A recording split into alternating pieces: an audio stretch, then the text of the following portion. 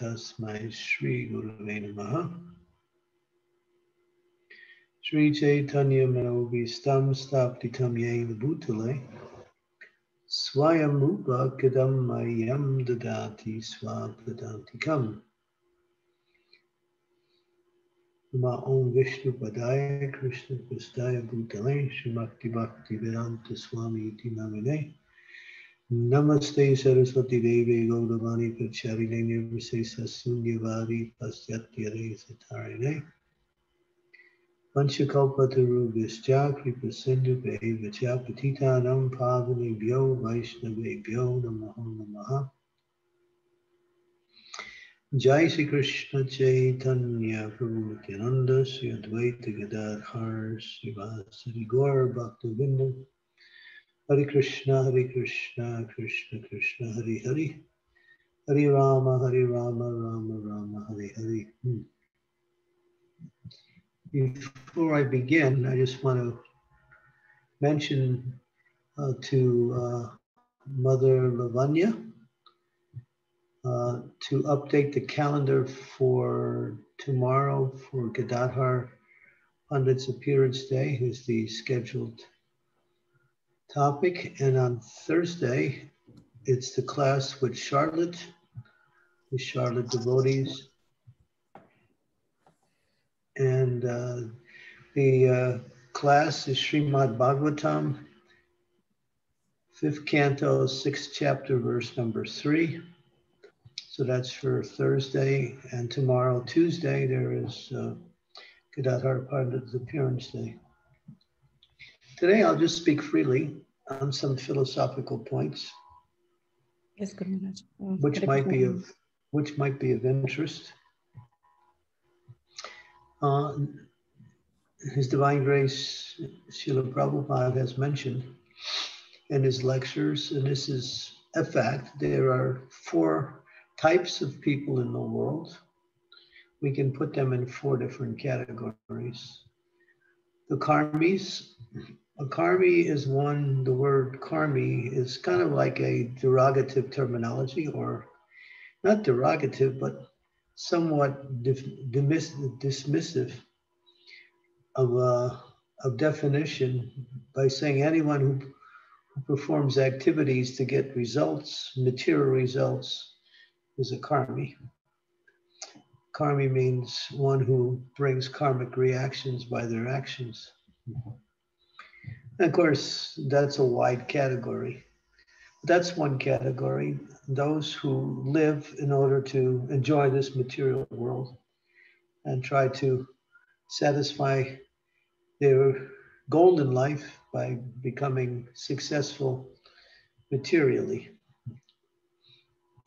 It's a karmi. Then you have a little better than that, it's called the Jnanis. The Jnanis there's different types of Jnanis. One type of Jnani is who, through philosophical speculation on the absolute truth and studying various scriptures, they come to the conclusion that the entire material world is a place of suffering. And the only recourse is to detach yourself from all material activities and ultimately meditate upon and become connected with the impersonal feature of the absolute truth known as Brahman. So they drill the respiration. In other words, they perform pranayama and various kinds of asanas and speculations, philosophical speculations on the absolute truth. They may also do different types of pujas. They have a wide range of activities which are meant to bring them outside or free from all connections with anything material and connect themselves with the spiritual essence of Brahman, which is the all-pervasive spiritual energy that permeates the entire existence. It's the light coming from Krishna's body, in which there are innumerable living entities situated in that light. And that light is Krishna's energy. Brahman is not so easy to describe. Srila Jiva Goswami describes Brahman in his Bhagavat Sandarbha, where he gives a very detailed description of Brahman. And Brahman is basically free from any material upadhis or designations, but it has its own alankaras, or what we say, not alankaras, but what's the word? Features. And that feature is that it is the feature of knowledge and the feature of eternity. It doesn't contain the feature of bliss or ecstasy, because Brahman is only the preliminary stage in God realization. And then higher than that, in another category of living beings, are the yogis. The yogis, they also perform various types of meditations and prayers and asanas like that. But their goal is to realize the supreme and absolute truth as manifested in the heart of all living entities. They look for Paramatma realization, or God within the heart of all living entities. And that becomes the form of meditation. Both of these types of realizations on the absolute truth bring results up to a certain stage. The yogis also can experience knowledge and detachment and perform various kinds of spiritual activities. They don't have an understanding, nor do they try to have an understanding of the personality of Godhead. This is another class of people, the yogis. So the yogis want material powers, the Jnanis want liberation, the Karmis want material happiness. So each of those three groups have a particular desire to fulfill. Therefore, they are not without desire, or they're not without personal desire. Materialists, the Karmis, their desires all center around family and acquisition of various types of material amenities and success within the realms of material existence, within power, position, relationships. The Jnanis, they want to free themselves from the suffering of material energy and just meditate on the Brahman effulgence. The yogis, through their various types of austerities, they become materially powerful and they want to control the material energy. And so what they do, they also perform various types of activities, such as becoming smaller than the smallest, larger than the largest. They can perform various types of mystic. They're mostly, many of them who have achieved perfection in the process of yoga are mystic yogis, and they can transform themselves from one place to another simply by meditation.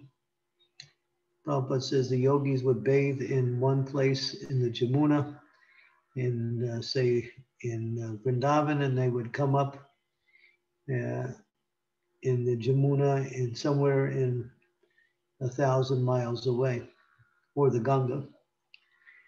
In other words, they dip themselves in a holy river, and then they come up in another place in another holy river, which is 1,000 miles from where they started. So they can defy time, space, measurement, material measurements like that. And Krishna explains in the 11th canto of Srimad Bhagavatam the 18 forms of mystic yoga, and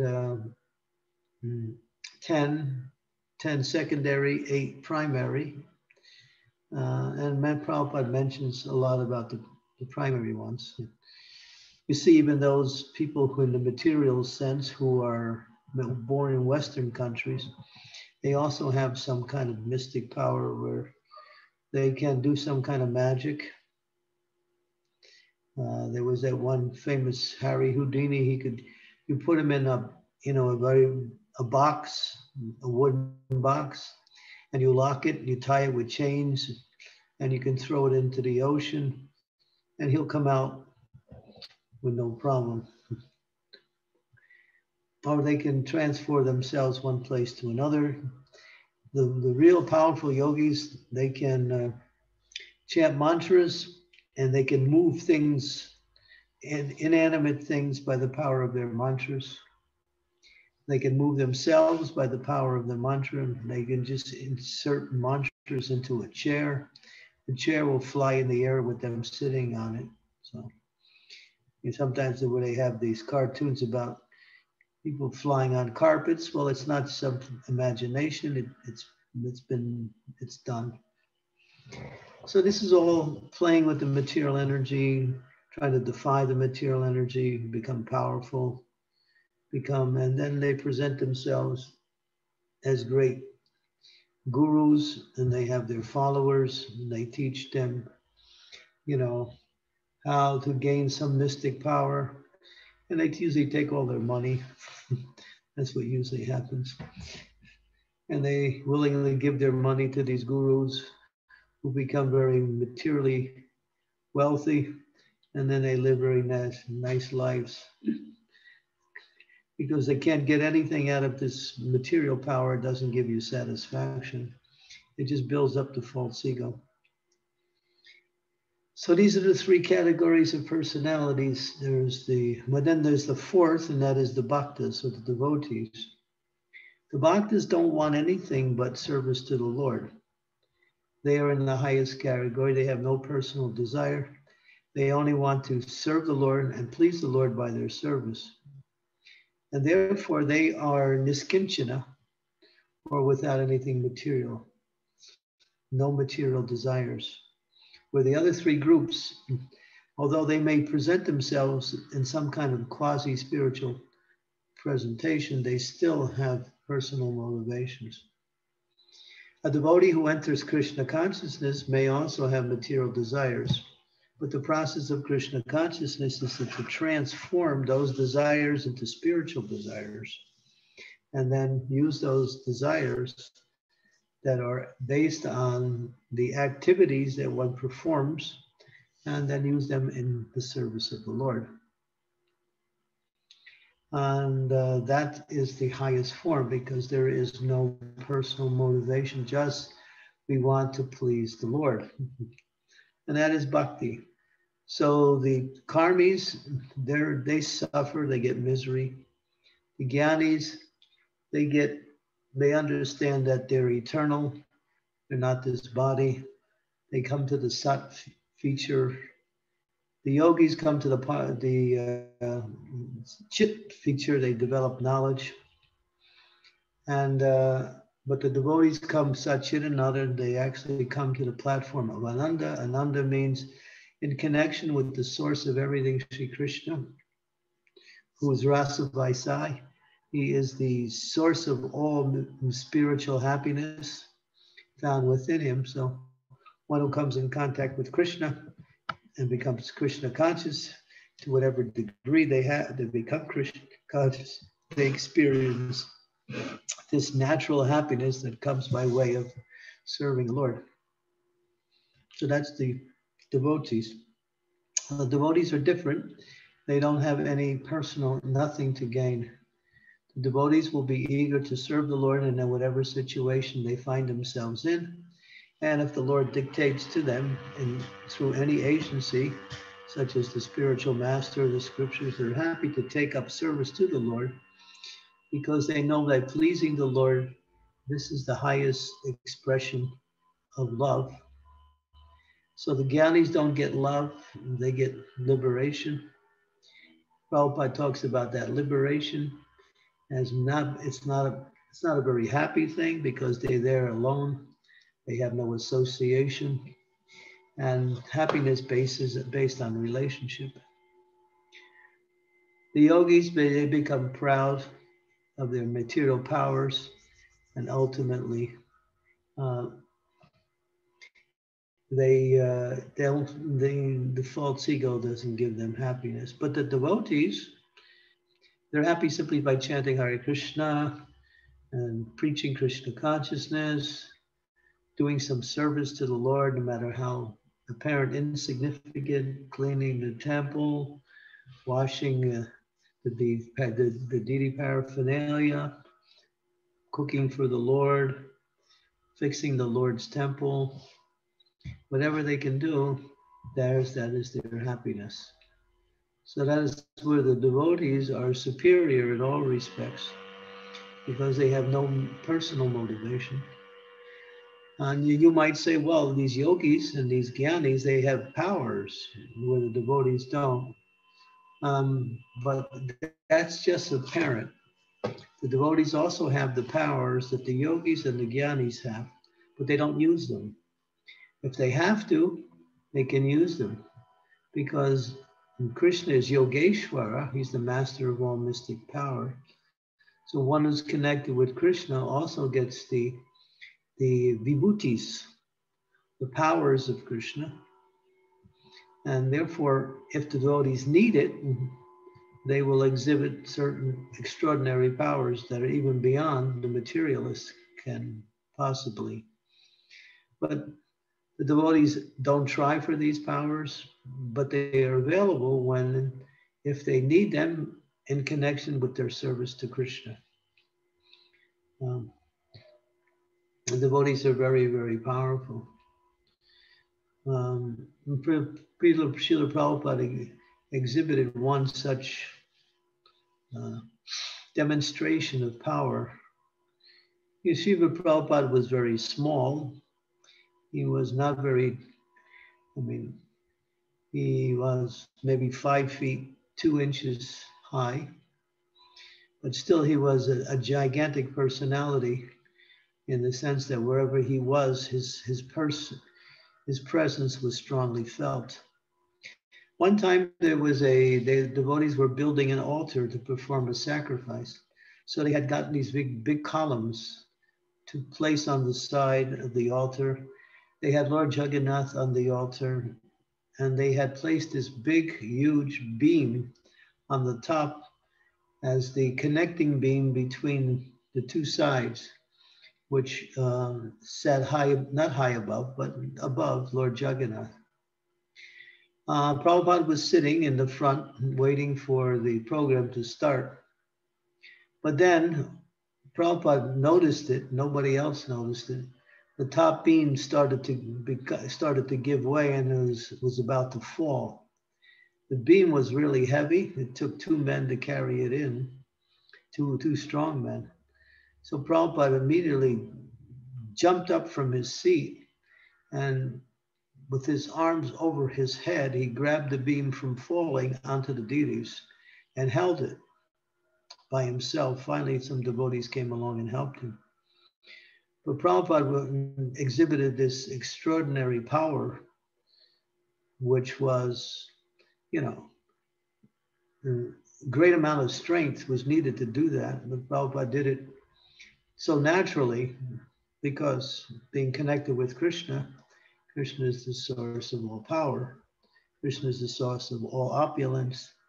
Krishna is the source of everything. That's why devotees are the 6 opulence. The devotees have all wealth.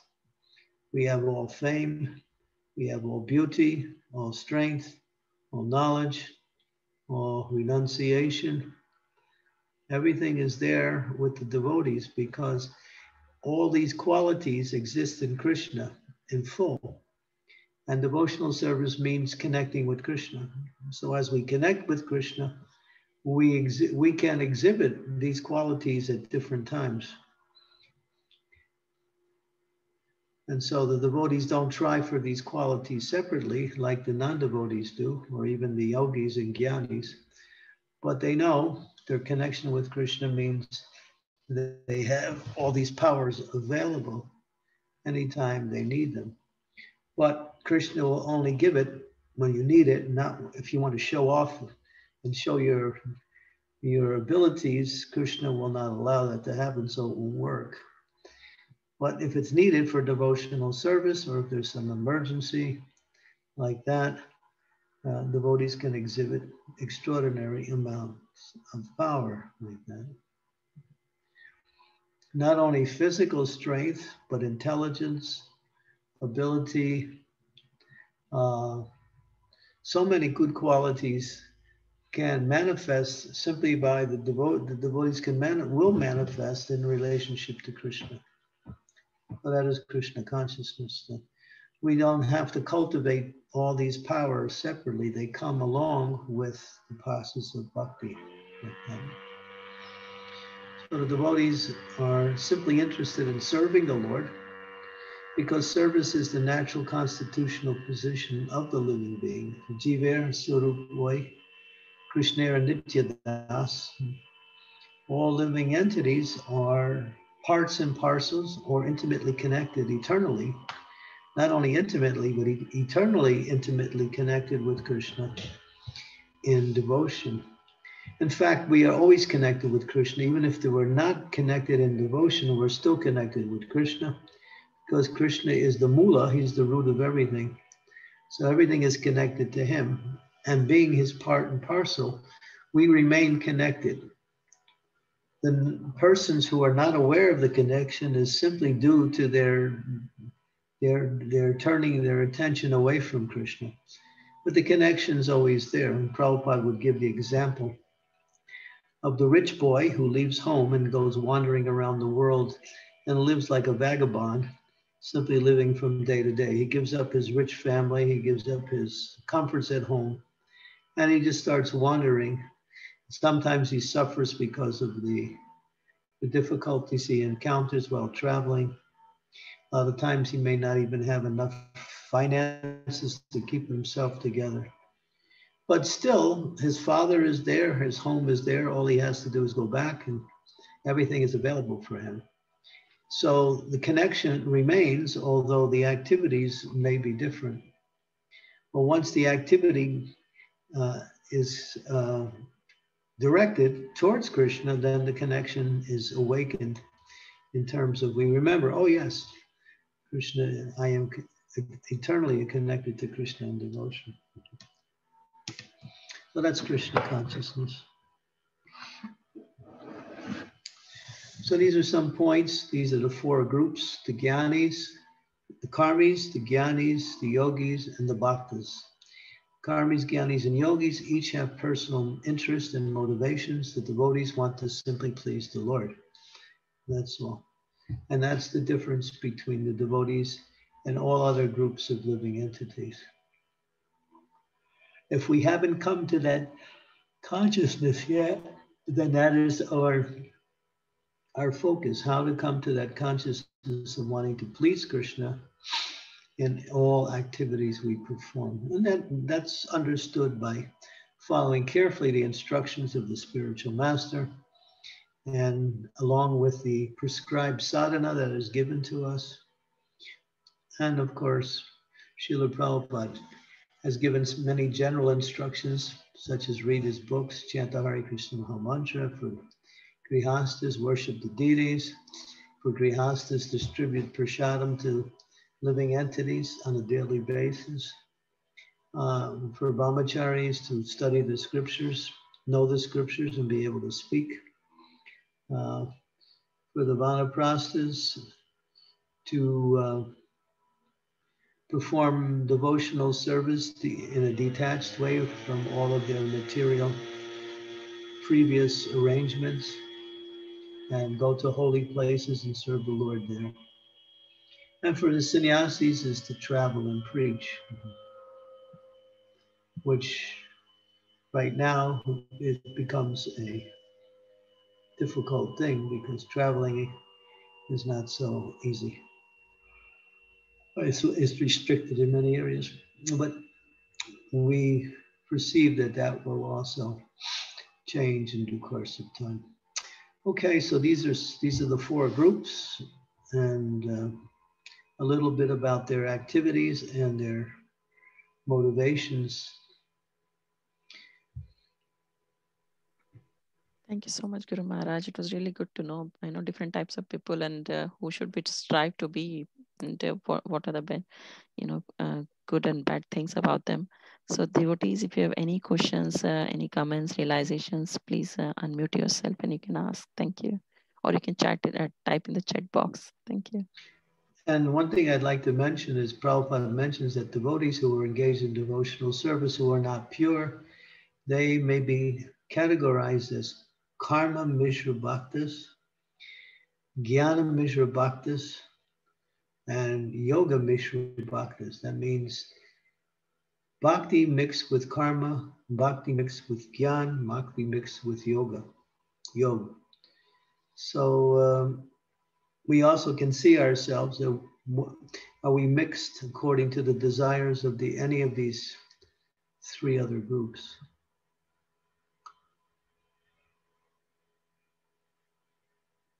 Okay.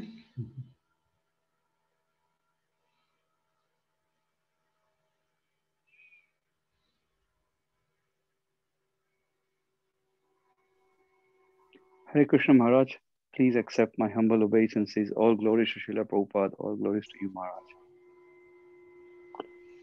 Maharaj, thank you for Hare Krishna. Thank you for this nice explanation of the different transcendentalists and the Bhakti Yogas. Maharaj, I have two questions. The first one is the Brahmavadis and the Mayavadis they are different, right, Maharaj? Yeah. A Brahmavadi believes that Brahman is supreme. And the Mayavadis believe that everything is Maya. What is that thing? Brahma Satya Jagat Mithya. That Brahman is truth and Jagat, material world is Mithya or false. That's the Mayavadis. The Brahmavadis, they're not, generally the Mayavadis are envious, but the Brahmavadis, the real Brahmavadis, they just think Brahman realization is the highest. And the example is the four Kumaras who were Brahmavadis. When they came in contact with the lotus feet of the Lord, especially the tulsi leaves mixed with the sandalwood paste that was used to worship the Lord, they changed from Brahmavadis to Bhaktas. But the Mayavadis won't. They remain defiant of the absolute truth. And generally, their whole idea is that the living entity, they actually say, what is that? Soham, I am that. So then I am that means I am that which is the supreme. And therefore they think that the living entity is God, but he's fallen into the material energy. Therefore he needs a process to reawaken his consciousness to understand his position as being the supreme. So they think all living entities are supreme, but they have forgotten. Thank you, Maharaj. And the destination of the Brahmavadis is the Brahma Jyotir. Yeah. And what about the Mayavadis? Mayavadis, Aruna Krishna Pradam Padanti Adan Nuskure Ahangraya. They may go up a little bit on the spiritual platform, but they fall down because they reject the Supreme Lord. And then they come back into the material world. And you'll see, if you know actually any Mayavadis, they're doing some welfare activities or they're doing some philanthropic activities in the material world. They talk about the whole material world is false, but then they wind up taking up material activities anyway, because they don't accept spiritual activities. Or they don't accept devotional activities. They may also, Mayavadis may also chant Hare Krishna and worship the deity. But they think the chanting of the Hare Krishna will lead you to the unmanifested aspect of the Lord. So the chanting is a means to get somewhere. The worship of the deity is the same. The deity is simply material. It's made out of material elements, but you need form in order for worship. Therefore, they accept deities for worship, but only to have visual form so you can go beyond the form. So the form is there to go beyond the form, into the formless. Because they say that form is limited and formless is unlimited, and therefore the supreme is unlimited. But we say the forms are actually spiritual in itself, and Krishna's form is Krishna. The deity's form is not different than the Lord. But they see, because they have their conception that all forms are material, and spiritual must mean without form. Therefore, spiritual is formless and material is has form. But they have no understanding of material, spiritual forms. So they also, just for my clarification, Maharaj, so the Mayavadis also would end up in the Brahma Jyotir, but they fall down. Yeah, they can, because they perform austerities and penances, if they follow scriptural injunctions. But generally, they always take up some kind of material activities after some time. They'll chant, they'll do some worship, they'll do some prayer, they'll do something. But they sometimes they say, they address to each other, Om Namo Narayan. Yes. Yeah, everybody's Narayan. The dog is Narayan. The cat is Narayan. The garbage man is Narayan. Everybody's Narayan. It's a philosophy that's not really a philosophy. It's put together by Sankaracharya, who said, that everything ultimately material is false and spiritual is real. And because you are spiritual, you are that real one.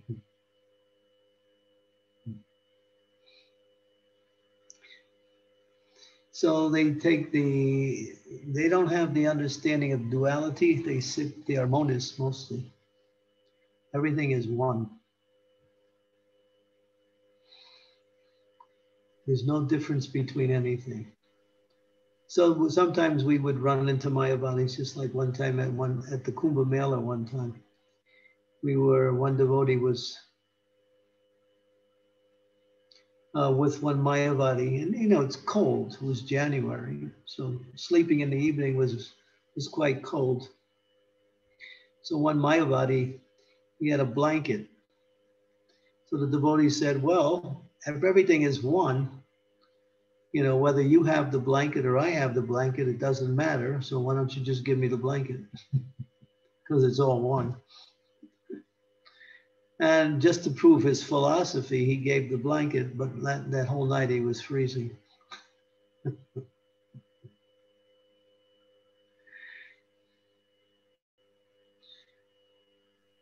Thank you, Maharaj. Hare Krishna. Yeah, so they don't have any real philosophy. And they're envious of the Supreme. They want to become the Supreme. They worship the Guru as the Supreme. And then when they become the Guru, then they throw the Guru away. For instance, they have the philosophy that a ladder is useful because you can use it to climb up onto the roof. But once you get onto the roof, you don't need the ladder anymore. So therefore, You use the guru to become the guru yourself, and then you can get rid of your guru.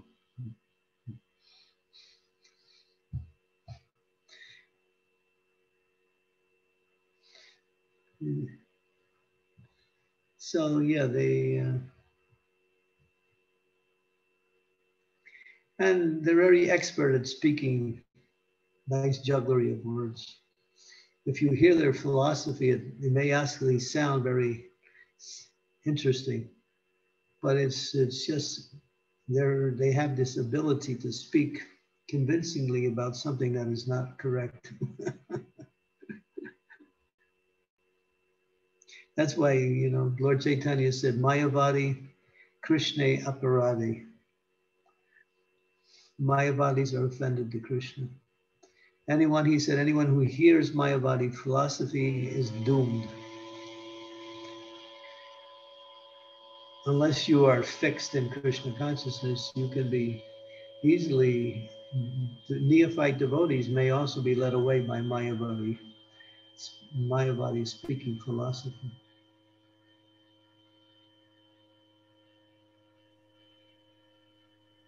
Thank you so much, Maharaj.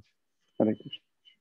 Yeah, but the Brahmavadis, we welcome the Brahmavadis because they're not envious. They just think Brahman is the highest, that's all. Maharaj, just one question on this one, sorry.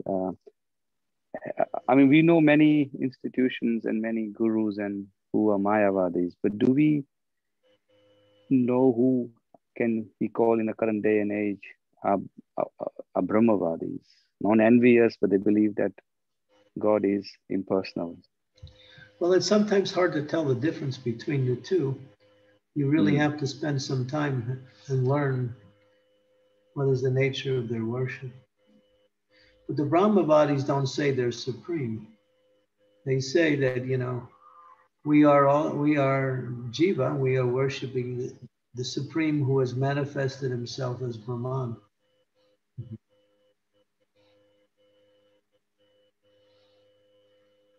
But their attainment to Brahman realization is also temporary.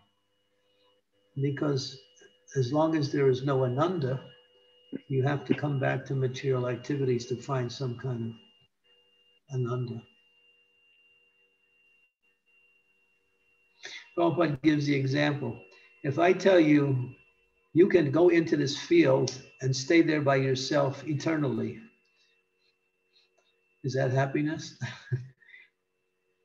In other words, there's nobody to bother you. You will have no material miseries, but you're all alone, that's all. And you can stay there eternally. Well, you would think, I want to share with somebody. So that's the nature of the soul. The soul, it needs connection with another soul. But because they're envious and they're interested in power and some kind of position, and you know, because their philosophy is not correct, they fall down again to the material realm. And you'll see a lot of these yogis, they have their bookstores, they have their health remedy programs, they open up Ayurvedic hospitals, they do all kinds of things for material welfare work. And the Gyani and the Brahmavadis, they're pretty much the same, except they're non-envious. If they hear something higher and recognize it, they will change and become devotees. But the Mayavadis won't.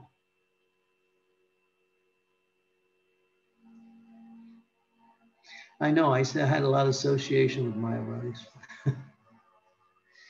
I went to one conference, they asked me to be a representative of ISKCON back in 1999.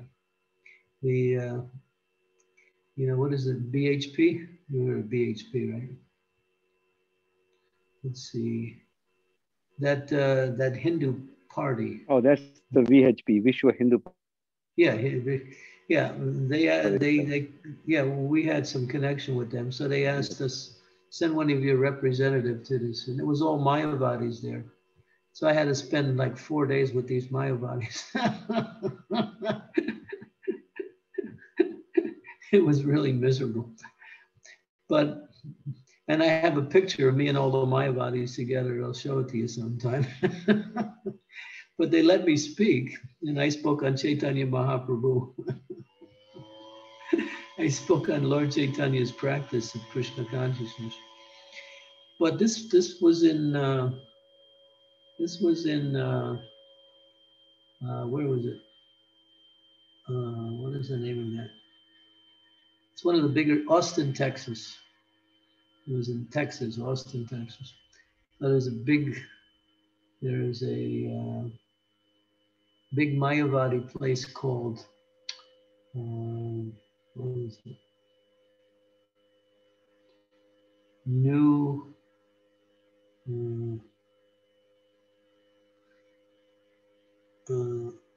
What's Radharani's place called? Barsana? Barsana? Yeah, New Varsana. That was the name of the place, New Varsana.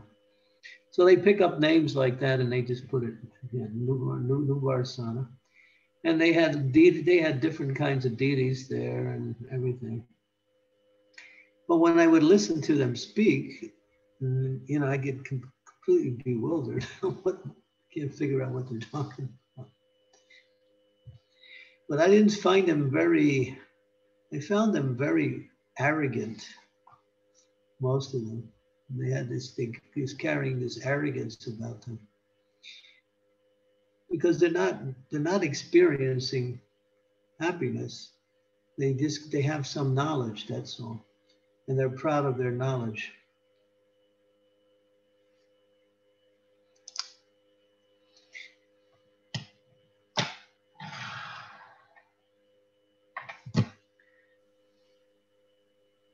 Thank you, Maharaj. Hare Krishna. Be careful, they're everywhere. Someone said to Srila Prabhupada, we have so many sadhus. And this was in India. This man was from India, Prabhupada was in India. He said, we have so many sadhus, yet we have so many problems. And Prabhupada said, that's your problem. You don't know who is sadhu. You don't know who is a real sadhu. Anybody who comes along, they develop a little mystic power, or they can speak very convincingly. People follow. Because people don't know. This guy, this person now, what is it, Sadhguru? He's a big guy now in India. He has a big following. He's practically an atheist. You know what I'm talking about, Sadhguru? Yes, he's very popular, Maharaj, with a lot of celebrities, and he rides bikes, and he's a really publicity man, and he is really he's a show guy. And two of our devotees who were quite wealthy. Do you know? Let me see. You know the Hindujas? You heard of the Hindujas? Yeah, it's a very rich family. So in London, the Hinduja family comes to our temple in Soho Street in London. So I see them when I go there in the morning. They come. So these two brothers, there's 4 brothers, I think, in the main family. So they went to this Sadhguru, and they were there, and they got a chance to ask him a question. And they asked him about Rama and Krishna being the supreme. And he said, no, this is all some mythological. This Rama and Krishna doesn't exist. It's just some mythology. That was his response.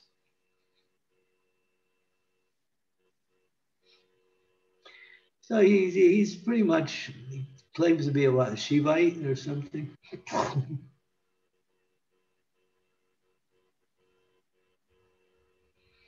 Is he a Shivite or something? He claims to follow Shiva or something? Yes, he claims all kinds of things, Maharaj. He claims to be a political expert. He claims an Ayurvedic expert, depending on what's hot in the market. And then he also builds large Shiva statues, and he has his own definition of Shiva as well. So that's quite.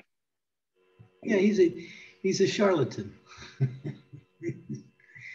We're not afraid to say that because, you know, unless we expose people to these people, they get cheated, you know. But a devotee who has knowledge of Prabhupada can defeat him easily, but they don't accept defeat. He's easily defeatable. But he won't deal with devotees, you know. Just like this, there was one famous Muslim who was trained in India also. I forgot, he's like the leader of all the Muslims, real scholar. Zakir Hussain, he does a lot of debate. Yeah, he's a debater, he defeats everybody. Yes. Yeah, so we challenged him. One of our devotees, who was Bhakti Vikash Maharaj, said he wanted to debate with him. So he said, well, I don't debate with anybody who has any less than 10,000 followers. So that was his excuse. Then finally, he did accept the debate with Bhakti Purusha Maharaj from Mayapur, disciple of Jayapataka Maharaj. And so they arranged for some debate.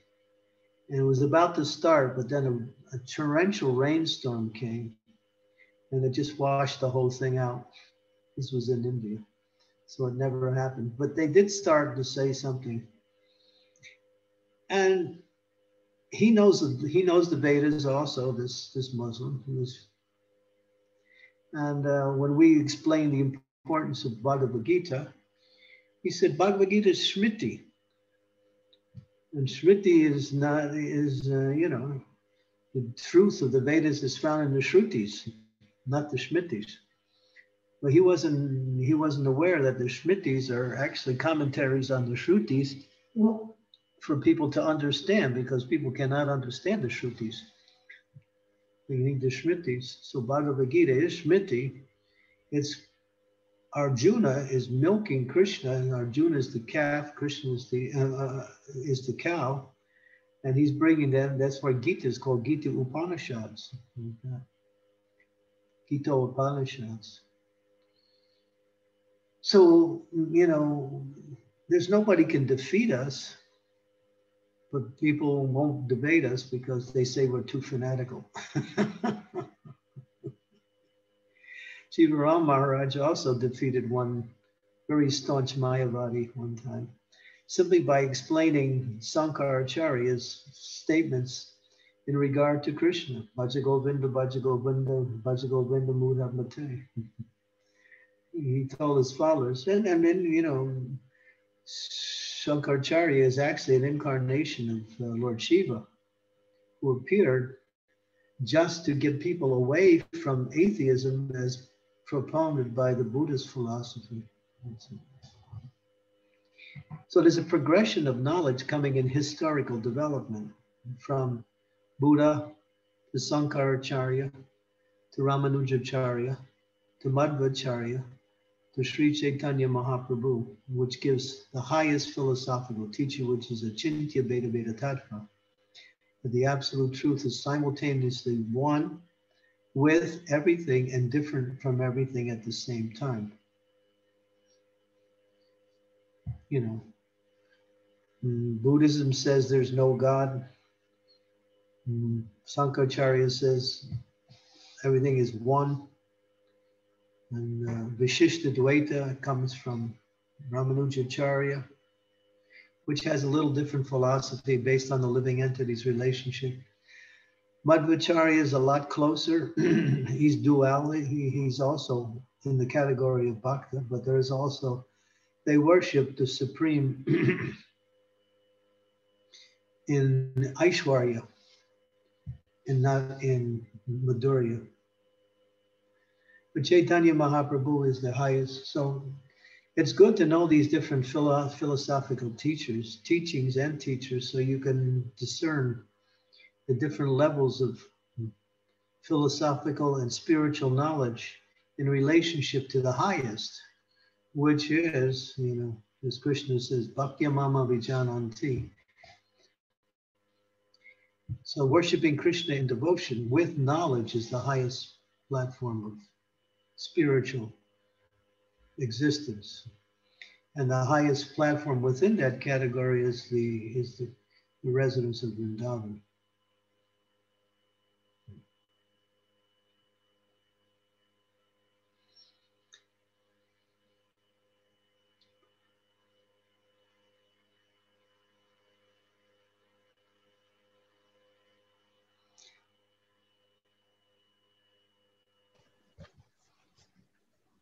Thank you, Guru Maharaj. Is there any other question? Guru Maharaj, please accept my humble obeisances. All glories to Srila Prabhupada, all glories to your holiness. Thank you, Guru Maharaj, for explaining about these 4 types of transcendentalists. My question is, where are these Karmis? Three types of transcendentalists. 3 types, I'm sorry. Karmis, Jnanis, and Yogis, and then we have the Bhaktas, the devotees. No, you have Jnanis, Yogis, and Bhaktas that are transcendentalists. The Karmis are not. Okay. So where are these Jnanis and Yogis? Are they mostly in the Indian subcontinent? Well, it's not so clearly defined in Western worlds, but they're there also.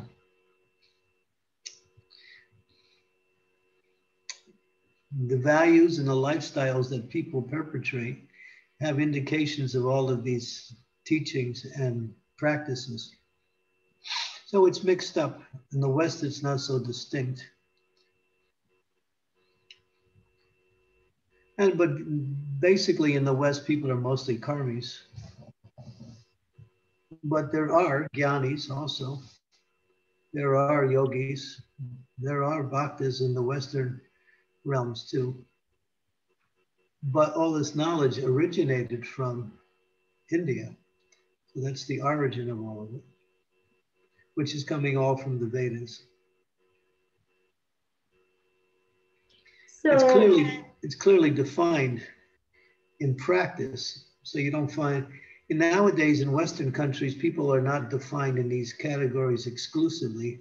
They just mixed everything in. They mix a little karma with a little bhakti, with a little gyan, and try to do a little yoga in there. So it's all mishmash.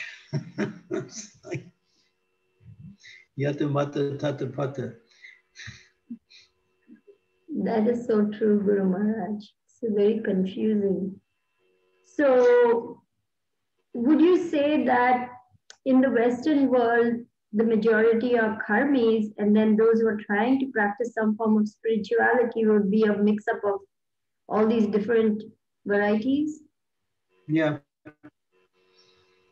And then where would we put the major world religions like Christianity, Islam, Judaism? What category would that come under? Simple bhakti. Bhakti in a very simplified form. If you're talking about pure Christianity, pure Islam, yeah, in a more simplified form.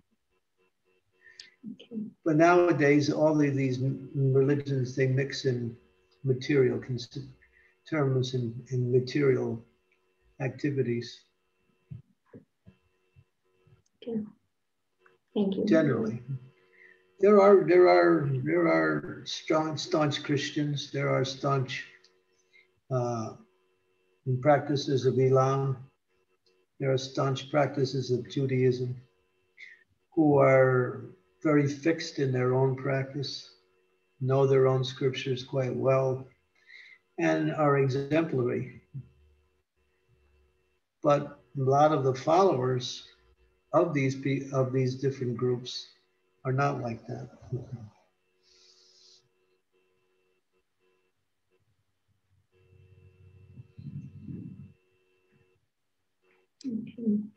Thank you very much.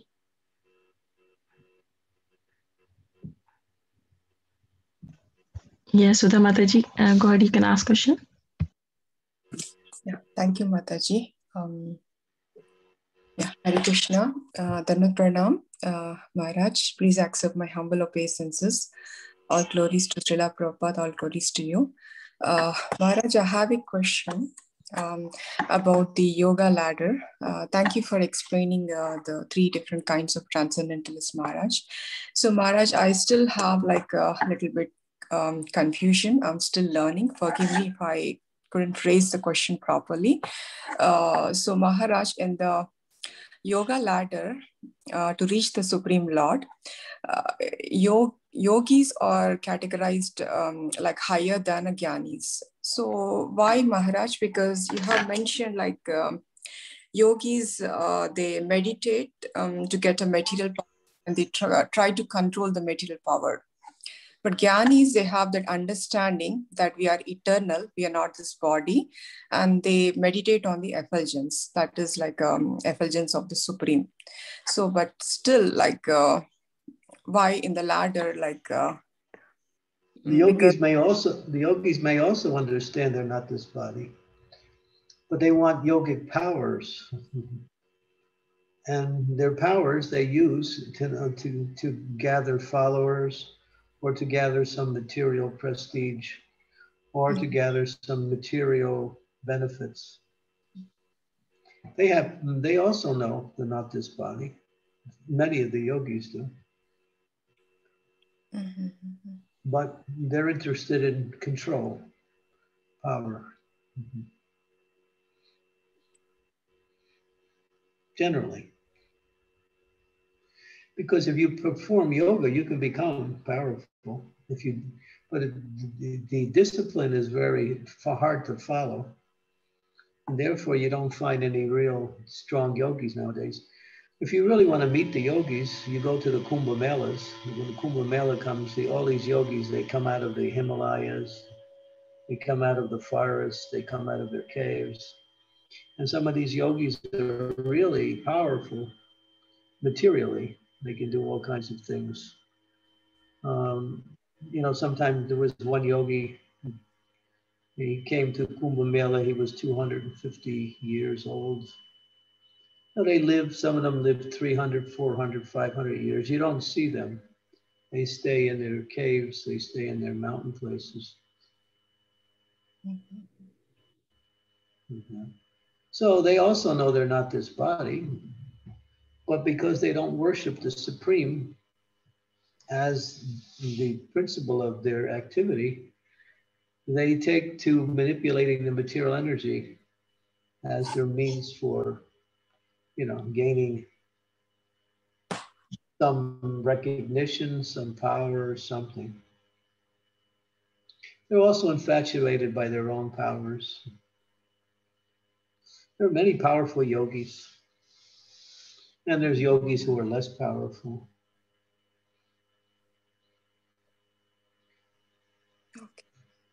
There's different kinds. So on the yoga ladder, yeah, they may be a little bit higher than the Jnanis, because they have an understanding that the Lord is situated in the heart of all living entity. I forgot what the Sanskrit technology is. Something guyam, some pretty good guyam or something. I forgot what the word is, but it refers to Paramatma realization.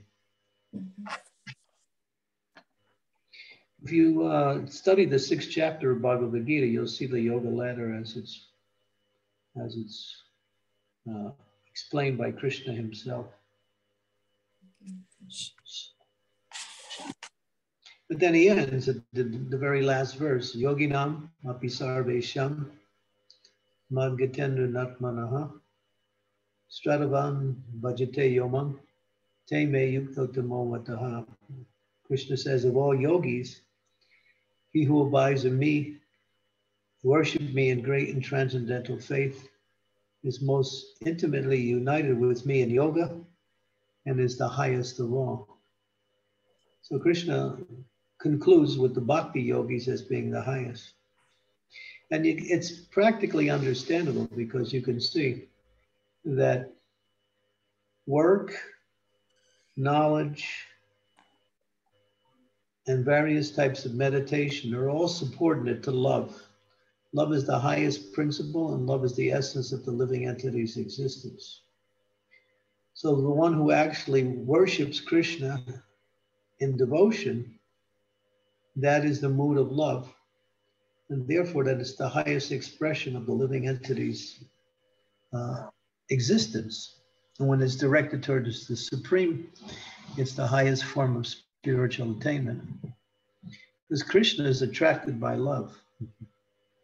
He's not attracted by knowledge, by meditation, by austerities, by ceremonies.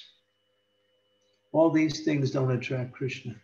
Krishna is attracted by love. Bhaktyamam avijananti hivanyasyamitah. Only by devotion can I be known as I am, standing before you and thus be seen directly. Only in this way can you understand the mysteries of my understanding. That's why these yogis, they criticize us. They say, oh, you guys are sentimentalists. You have all these, you have these simple ladies who are worshiping, and you're saying they're on the highest platform. But we understand that the gopis of Vrindavan were the highest form of worshipers, because they knew only Krishna and they only wanted to please Krishna. They had attained pure knowledge in previous births to attain that status of gopis in Vrindavan. But they were beyond knowledge anymore. There is, in the process of devotion, first there is cultivation of knowledge, and then there's knowledge with devotion, and then there's the highest platform is devotion that is devoid of all knowledge. In other words, that knowledge has become amalgamated into devotion itself, and that's the highest form of expression. That's the gopis in Vrindavan.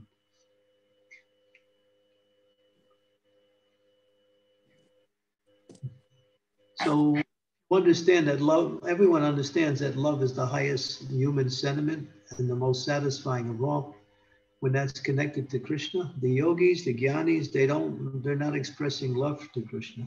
They're trying to get something from Krishna. They may be very elevated spiritually, but they fall short of Ananda. They miss out on Ananda. They have Sat, eternality. They have Chit, knowledge, but they don't have Ananda. And without Ananda, you can't maintain your platform. Whatever you achieve, unless you come to the platform of love, everything remains incomplete. And that's where the devotees are. We're trying to love Krishna by serving Krishna and to please Krishna. Yeah, beautiful, Maharaj. Thank you so much. Thank you. Maharaj, I have one question. Is that okay? Can I ask? Yeah. Did you get the first one? Yes, Maharaj. Very detailed, and thank you so much. I always have that confusion, like I read so many times yoga ladder, but I always have that confusion, like jnana knowledge and Ashtanga yoga and jnana yoga, karma yoga. But it's very clear and very detailed. Yeah, thank you, Maharaj. I'll go back and I'll read again. Thank you so much. Yeah, Maharaj, I have one more question. Having coming to this Krishna conscious, I mean, we are practicing this bhakti yoga, but still we have the mix of we still have like personal desires, personal goals and everything, but we also have a desire. We are doing chanting, you're also doing like a deity worship and reading books. So are we still considered like doing a bhakti yoga? Like it's mixed. It's explained in both Bhagavad Gita and especially in Bhagavatam. The bhakti mixed with karma, bhakti mixed with jnana, like that. So there's a mixture. It's called karma mishra bhakti or jnana mishra bhakti. Yeah, it's a mixture. That's all. But that means we are moving towards pure bhakti, but we still have these tendencies towards karma and jnana. But if you stay in the process, gradually you elevate yourself beyond these other personal desires. Because bhakti is so sweet, that as you taste bhakti, you start losing your taste for everything else. Yes, Maharaj. Jnanis and yogis, they don't really get much happiness. They get a lot of what we say knowledge, and they get some satisfaction from the powers that they have achieved through their austerities. But ultimately, they're devoid of that ananda mood.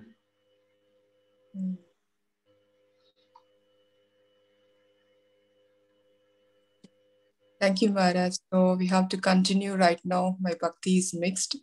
So we continue eventually, like by mercy of you and devotees' mercy. Definitely, I will.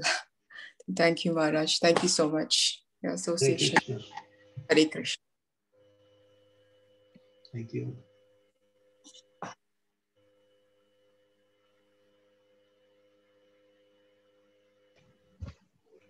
Hare Krishna, Guru Maharaj. Is there any other last question, maybe from anyone?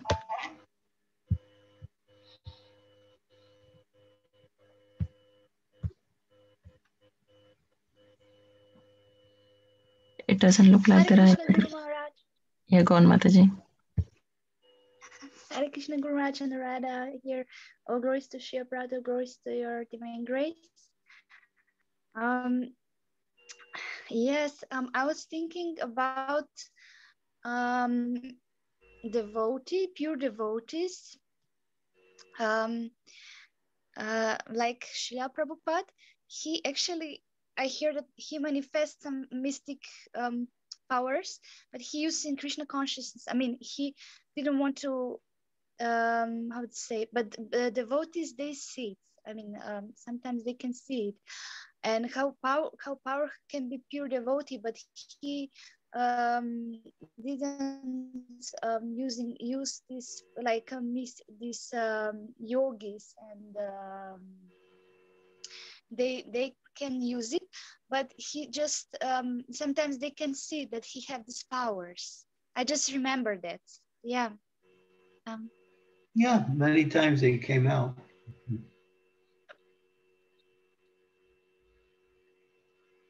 Yeah, Prabhupada was very powerful.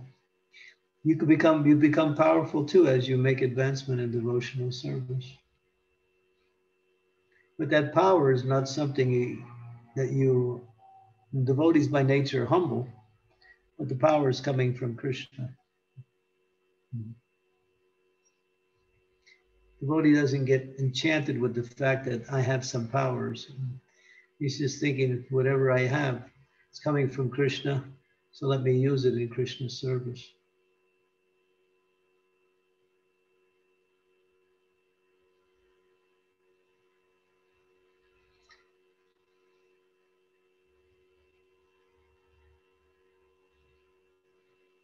Yeah, thank you, Maharaj. Hare Krishna. Hare Krishna. Radha Vinodini. Hare Krishna, Guru Maharaj. Hare Krishna. You mentioned that you did something with all those lectures on the cloud. Are they still available?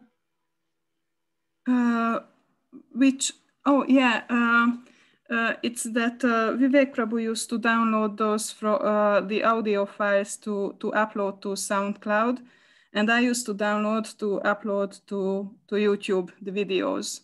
So I did the downloading, and it was uploaded to YouTube, and Vivek Prabhu at that time also started to download for uploading to SoundCloud. So they are. None of the lectures have been deleted, have they? No. It's just when we process them, then they can be deleted from the cloud. Oh, so then you can find them in another place then, that's all. Yeah, of course.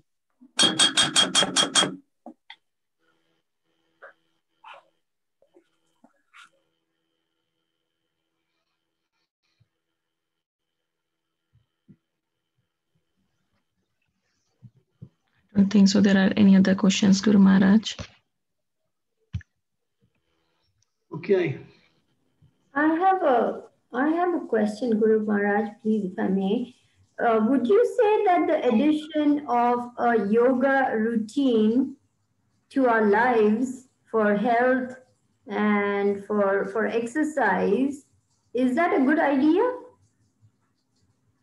What, you mean asanas? Yes, yogasanas. Yeah, for health, yeah. There's many things you can do for health, and that's one thing. But Prabhupada said, don't try to use this yoga for, for spiritual advancement. It's bhakti yoga is the process in this age. Asanas are part of the Astanga yoga process. It's the third stage of Astanga yoga. But the best thing for health is pranayama. If you want to be healthy, it says that pranayama gives the maximum amount of health.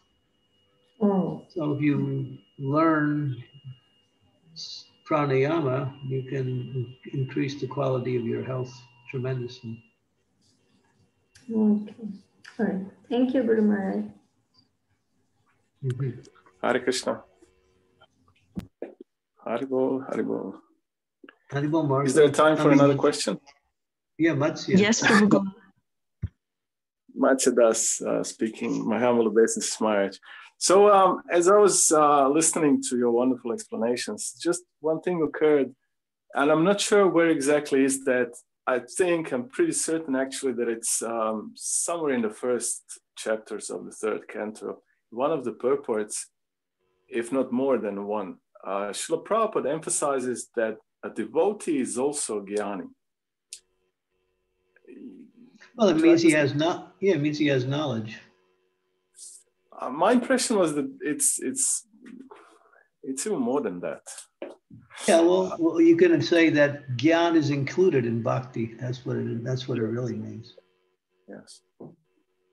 Yeah, because the Vedanti tad vad vidyas tad gyat avayam brahmeti paramatmeti bhagavaniti subjite.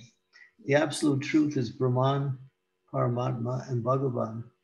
So those who are on the platform of Bhagavan and realizing that the principles of Bhagavan, that includes Gyan.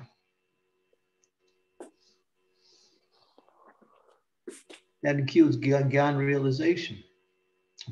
Bhagavan realization includes Brahman realization and Bhagavan and Paramatma realization. In Bhagavad Gita, Krishna explains Buddhi Yoga. And he says, actually, the point is that Buddhi Yoga includes all of the other yogas that are mentioned there.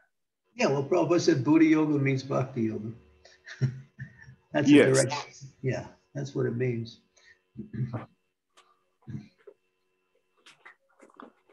It's just another term.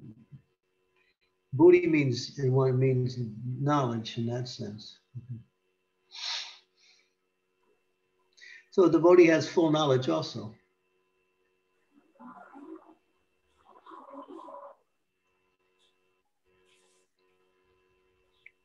Right, thank you. Does that answer your question? Well, yes, definitely does. But I wish I'm by my computer and then I can find this purport and then throw the ball back to you and then ask another sub question like that. But I can't remember exactly what is said there. So then, yes, it satisfies my question. Thank you. He talks about Gyan, you mean? Yes. It's quite clear that, if you on Bhagavan level of practice, the other two are automatically included. Yes, but also that point from the Bhagavad Gita, Buddhi Yoga. Yes, that's Bhakti Yoga. But then what exactly is included in Buddhi Yoga? It's also the yoga as you have mentioned, the pranayama and the postures and the sitting posture and the meditation and karma yoga as well and jnana yoga as well. So that all forms. So do your duty as karma yoga with knowledge, meaning the jnana yoga. In meditation means dhyana yoga. And then all that together forms Buddhi yoga. So that was kind of the direction I thought to go into with my question. Yeah, that's true. Yeah, that's correct. Yeah, and then that means that the devotee is also a jnani. It was just my understanding from that purport. I wish I can read it anyway. There's many verses in the Bhagavad Gita that illustrate the different yogas. Actually, at first, I wanted to ask you when you said that Krishna accepts love from his devotee, not austerity, nothing else, just the love that devotee has, and that distinguishes devotee from any other kind of existence, so to say. So I thought to ask you if you'd like to elaborate a little more about how this love manifests and how it can manifest. Love means to serve, and love means to serve to please. If you have some regard for someone, or you're trying to show love for someone, you learn a little bit about them, you learn what makes them happy, and then you perform that activity with that desire to please them. That's bhakti. That's love. You know, and Rupa Goswami explains it. What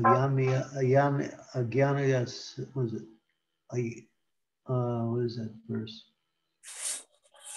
Karma, Agyana, Anya, Karma. What is that verse from the Bhakti Rasamrita Sindhu? Anya Bilasita Sunyam? Yeah, Anya Bilasita Sunyam, Jnana Karman, and Arbitam, Anukulena Krishna Silanam, Bhakti Uttama. So that is the definition of bhakti given by Rupa Goswami, and he shows what it is. It's doesn't have any fruit of activities or any desire for gain through philosophical speculation. It must be in relationship to Krishna with a desire to please Krishna. Now there are people who please Krishna but don't have the desire to please Krishna. You can please Krishna without having the desire to please Krishna, but that's not bhakti. Only when you have a desire to please Krishna does it actually come into the category of bhakti. For instance, the demons, they also please Krishna because Krishna likes to fight, and so he has somebody to fight with, so he's pleased. But still, their intention is not to please him, so therefore they don't get bhakti, they get liberation.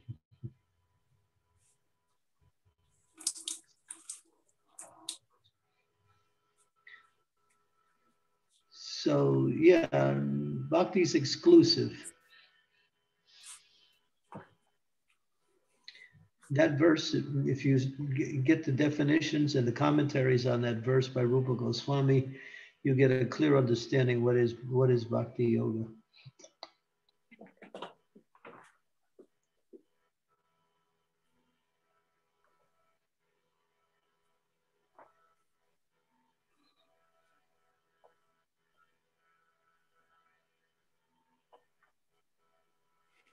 Wonderful, thank you. Yeah, it's very simple. One who serves Krishna with a desire to please Krishna. And to know what Krishna likes means to take shelter from his bona fide spiritual master, to understand the activities that are recommended for serving Krishna. That sounds very simple. Where's the problem then? The problem is that people, if you want to point to your nose, you take your hand, and then instead of going right to your nose, you go around your head and then catch your nose that way. That's how people think. It has to be complicated. It has to be hard to understand. But it means putting Krishna first. Everyone has desire, and so they want to fulfill their desire using Krishna as the object of their worship. And therefore, it's not real bhakti, it's mixed bhakti. So even Prabhupada says, even Gyan has elements of bhakti in it. Even yoga has elements of bhakti in it. Even the Karmis have elements of bhakti because they're worshiping his external energy. The real bhakti is what's called ananya bhakti or pure bhakti. And Rupa Goswami's definition is the perfection of that understanding.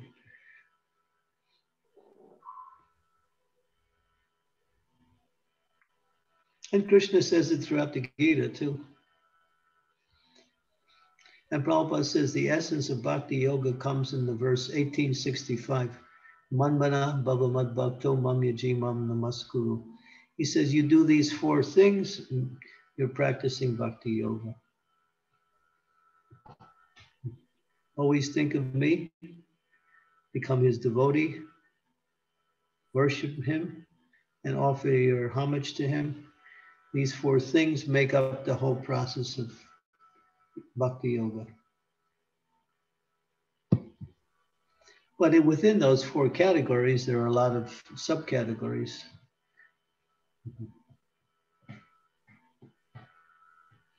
If you're thinking of Krishna in order to become Krishna, that's not yoga.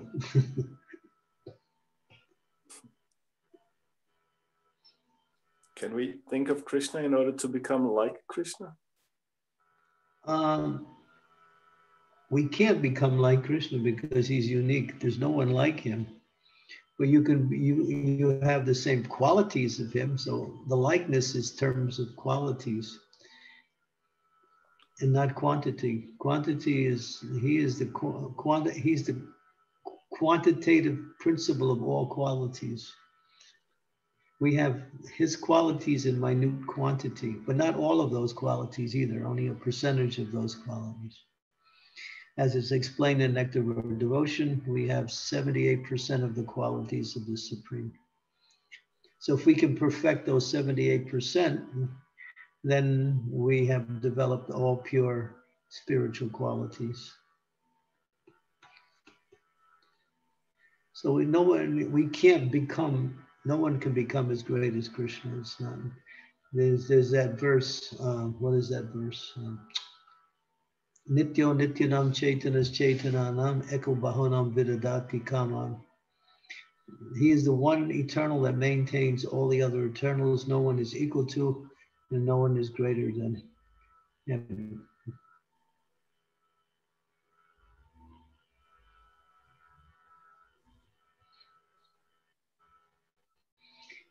He's in the platform of it.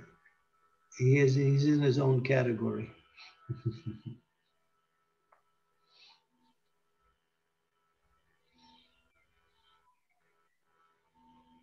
But Prabhupada said you can become almost like Krishna. Where did he say that? I just heard it just a couple of days ago in Prabhupada's lecture. He said you can become almost as good as Krishna. That's encouraging. Because we have the same nature as he has. Mm-hmm. Yeah, I feel like as a grihasta wannabe in a male body, I feel like I need to become almost like him in order to be what I'm supposed to be. Well, we can always become better than what we are, that's for sure.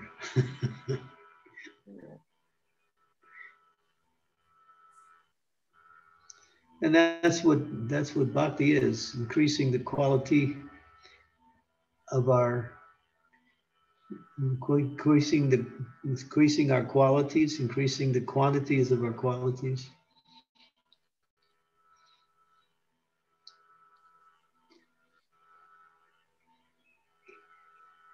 there's no limit how much you can grow in spiritual life.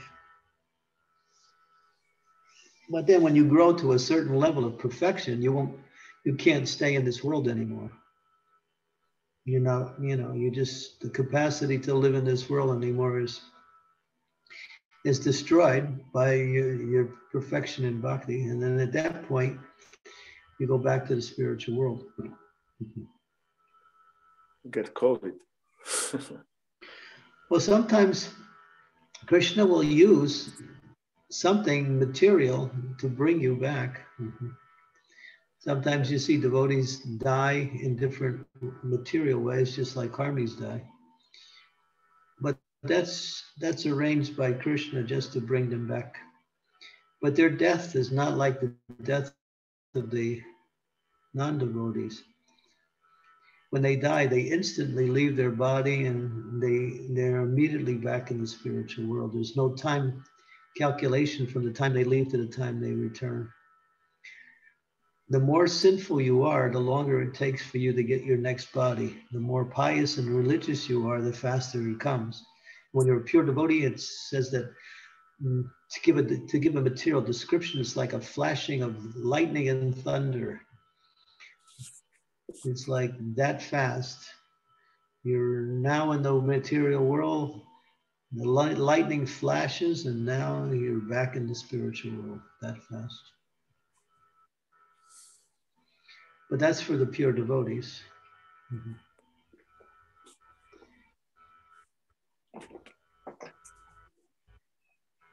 But we all have capacity to become pure. That's our nature is pure anyway. We are pure by nature. So revealing purity means getting rid of the contamination, that's all.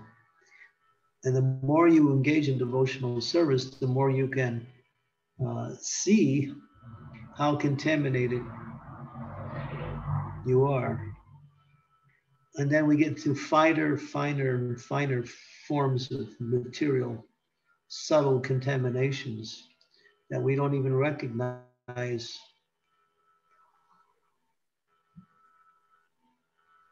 It's so subtle, our material contaminations, that only as we're making advancement do we start to see them.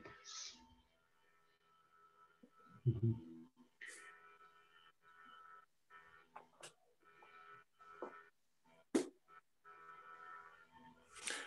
Yeah, so looking in the mirror is relevant from day one until the end. Yeah, taking inventory, we call it. Srila Prabhupada wrote in Krishna Consciousness Topmost Yoga System that, how does he write exactly? The science of self-realization, I can't remember. It begins by looking at the things which we are accustomed to see every day. It's not exactly a quote, but it's pretty close. So self-realization begins by examining the things which we are accustomed to see every day. I can find it exactly how it's. It makes sense. And every day means each time you observe it, you see it either more or less slightly different. Yes.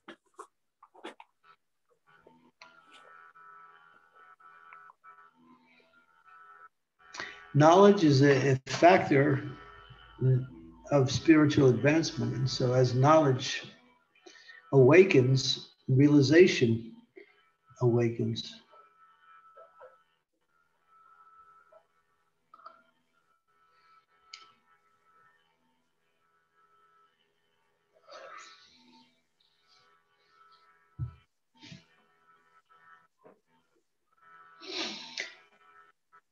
Hare Krishna. Thank you. That was very nice. Thank you. Hare Krishna.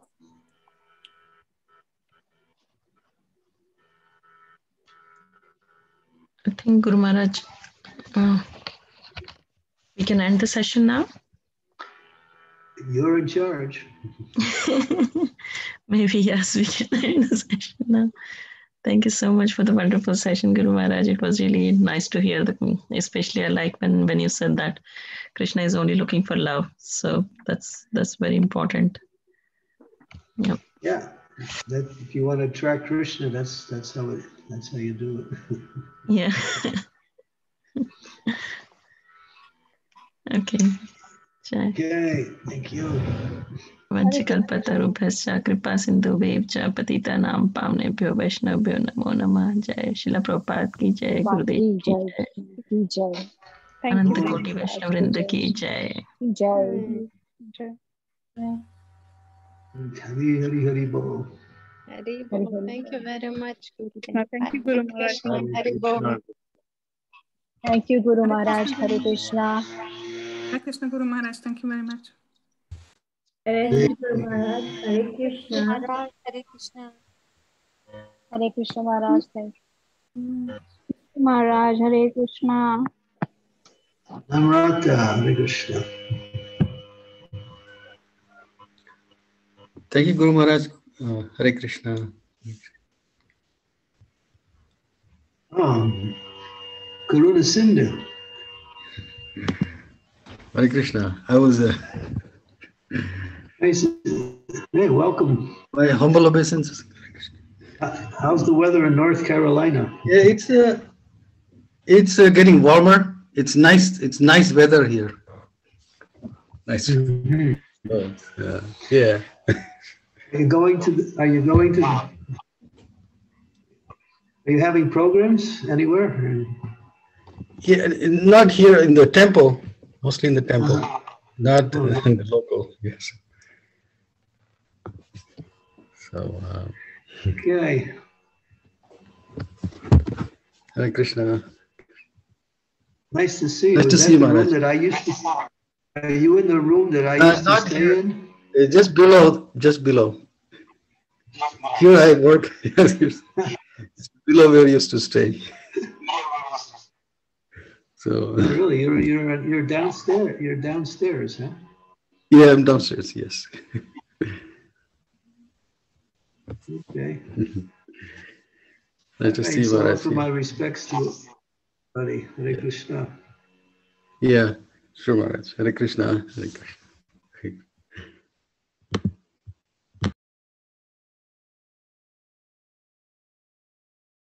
Hare Krishna, Guru Maharaj. Thank you very much.